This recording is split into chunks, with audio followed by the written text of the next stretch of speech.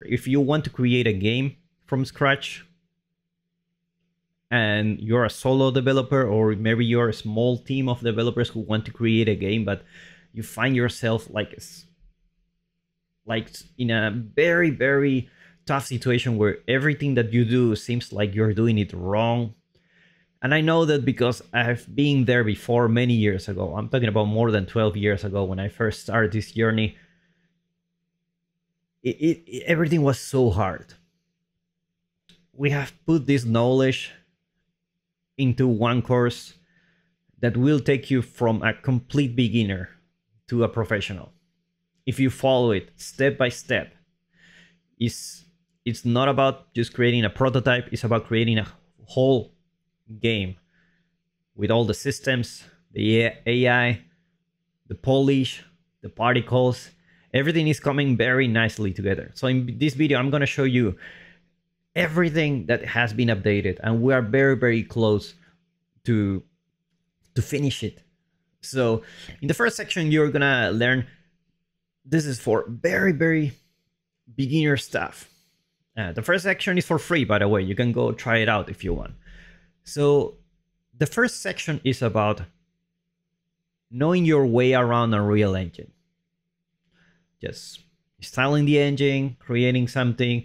But not only that, we also go into creating a level, and we will show you how to put your character there. You will see that it looks very funny because it doesn't have any animation. And this is because it's on purpose. We will touch all those topics later on so that you learn everything first, and then little by little, we add a little bit of complexity to it.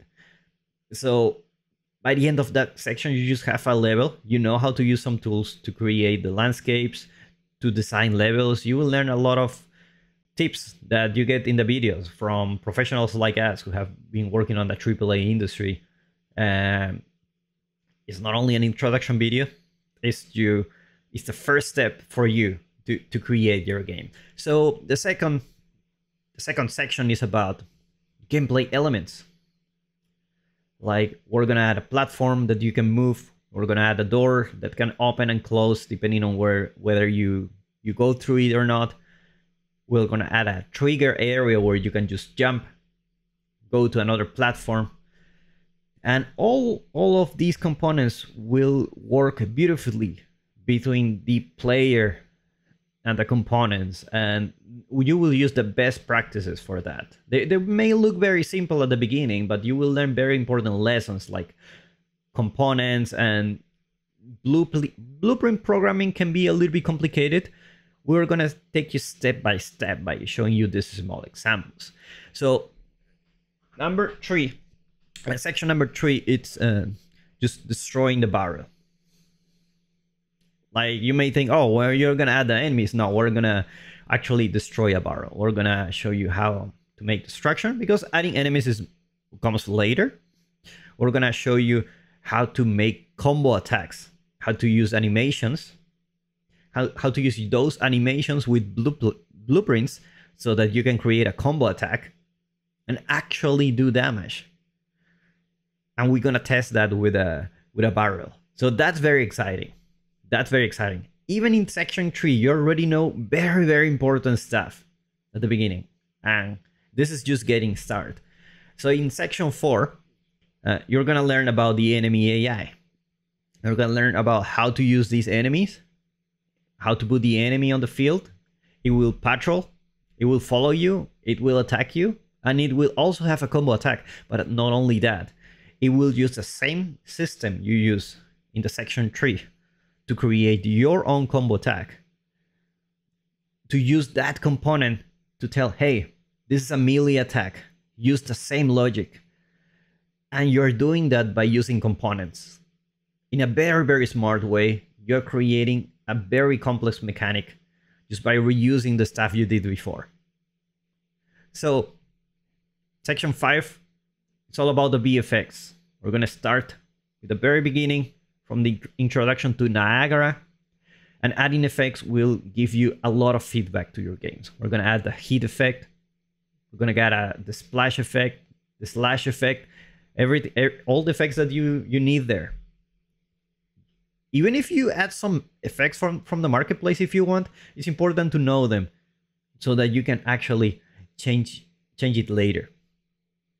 So in section 6, we're gonna add sounds. We're gonna learn about meta sounds, how to use it, to create some simple sounds here, and how you can use those sounds into your gameplay, how to play them, and adding sounds to your game will greatly affect how your gameplay feels. So it is really important. So section 7, we're gonna start decorating our level, and we're gonna start by creating kits. This method is heavily used on open world. So if you want to create an open world, you can also use this method. We're gonna work from small components that you can combine together and making it bigger and bigger and bigger. So we can have like a lot of important pieces that we can use to decorate our level. We're gonna use a lot of stuff, like we're gonna learn landscapes, how to create an auto material, how to make our level look a little bit more decent. Not only that, we're gonna build our benchmark. Our benchmark, it's gonna be the area where we're gonna see, okay, this is how the rest of the level is gonna look, but we're not gonna work on it just yet. So section 8, we're gonna learn about making builds. Making builds, it's very important because you need to test your game, and some things may work in the editor and some things may not. So we're gonna show you a good way so you can create builds for your game, how to deploy your games and test it and share it with a friend or someone. This is a section where it becomes very exciting for you, because until now you don't have a game yet.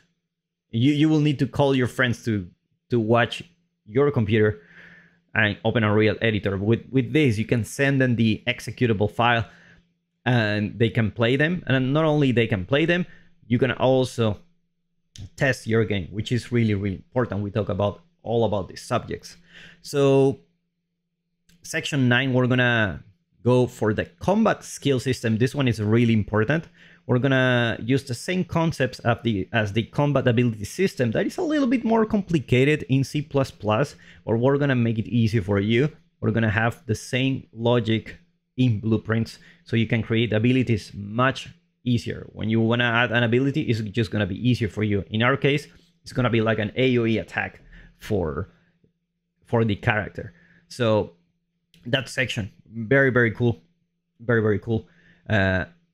It's gonna allow you to expand your combat even more. So section 10, we're gonna add a VFX to these skills. We're gonna add an AOE effects. We're gonna jump a little bit deeper into Niagara so you can see more details about it, and it's just gonna look great. We're gonna play with camera shakes and a lot of stuff, and you will notice that from this section on, everything is gonna be a little bit more polished. Everything starts coming together. At the beginning, it feels like it's a long way to go, but everything starts feeling much better. Starts to feel more polished. So section 11 is gonna be about the combat polish pass. We're gonna learn about more polish for the combat, to feel great. Combat is a very important aspect of this game, so we're gonna do a polish on that. We're gonna go even deeper into blueprints. So section 12, we're gonna learn about how to create a main menu.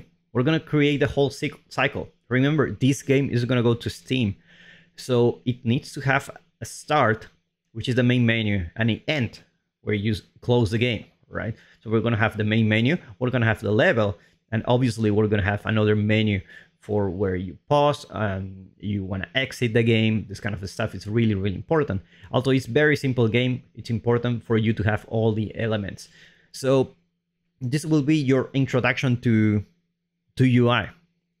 And in section 13, we're gonna add a user interface where we are gonna use common UI, and we're gonna just add an HP bar, and we're gonna add a lot of visual elements to the information that we want to give to the player, which is the HP, the MP, the magic power, and all the skill slots that you can use. We're gonna have one for the moment, and it's just gonna be there. And we're gonna link it to the blueprint so you can learn more about those skills. So section 14, it's about decorating the gameplay elements. When you decorate a map, you can have a little bit more freedom. But when you decorate gameplay elements, such as a door that will open, platform that will move, or maybe a sign that we want to give a sign that the player wants to jump, they need to be treated a little bit different, because gameplay elements need to stand out, and we're gonna learn that. Section 15, we're gonna start. It's a very, very important section, because we're gonna add the boss fight. We're gonna learn about AI. We're gonna use a lot of systems that we haven't used before to make this guy have life, and it's just a really, really fun section. Section 16, it's gonna be the camera shake systems. Camera shakes are really important, and we were starting to enter into a more polished state where we add more systems into the game, where it's about the total feeling. You know, it is not a prototype like I showed you before, it's a complete game. So you're gonna learn about these systems to make the camera shake, and it's just gonna feel great. Like playing with the camera, zoom in, zoom out, camera shakes, all of that will make your game feel really great. So section 17, it's gonna be polish the boss mechanics. We're gonna continue to work on the boss, a very important aspect of our game. It's gonna be the boss fight, so we're gonna add a lot of stuff there. Section 18, we're gonna continue to work on the boss fight, but this time it's gonna be the visual aspect. We're gonna work on the VFX, all the feedback that you need, from the boss jumping into landing to making an attack, and everything will have a very, very polished Niagara effect, so that you can not only, if you don't add these effects, honestly, no matter how much polish you have in your code, it's just gonna feel like a prototype. All right, so when you add that, the combat is just gonna feel much better. Last, section 19, we're gonna decorate the rest of the environment. You're gonna learn specifically from me. You're gonna learn the lessons from decorating environments, what you do in AAA studios, how do you go about when to put this mesh, when to put another one, how to make your paths more interesting. And not only that, whenever we finish decorating all the level, we're gonna add invisible blocking volumes to make sure the player cannot fall by any means, and we're gonna add more enemies into the level. So now you have a game. You start, there is enemies into the level, there is everything's polished, and you have the boss fight at the end. So what's next for us? We will be working on the areas that are left on the game. We're not far from finishing it, and obviously this has been a long journey for us. So right now, to celebrate this big milestone, we are offering a 50% discount during these days. So if you want to try it out, it's for free. You can grab the first section for free, or if you want to buy it, you have 30 days where you can try it, see if it's for you. It's an expensive course. It's not for everyone, but if it's for you, then it's gonna be very, very helpful for you to become a really good game developer. You're gonna learn a lot of skills. And if it's not for you, you can always ask for a refund, and we'll gladly refund your what you paid. No problem at all. So you're gonna see more updates from us. Obviously, we're focusing in this course for a long time. That's why you see less free tutorials on YouTube. We are focusing all our energy into this course. After this course finish, we're gonna go back to to YouTube more often, but we want to make sure we are going to give you the best possible course you can have in Unreal Engine to really turn you in that complete beginner, turn you into a professional. And how long it can take this course? That depends on you. It can take months. Maybe it can take a year where you learn everything. That depends on how fast you want to learn. But definitely it's not something like you learn in one day. You're gonna create your project. You're gonna be there. Not only that, you can share your progress with us. You can share that. You can share in the community. We can go there to guide you. If you have any trouble, we can go there to help you. And also you have access to past live streams where we touch other topics, like extra topics that we don't touch in the course, because it's like an extension, but it's like good to know. A lot of this stuff is also available for you, and all these assets that we give for free, they're also available for you to use in your projects. So make sure to check it out.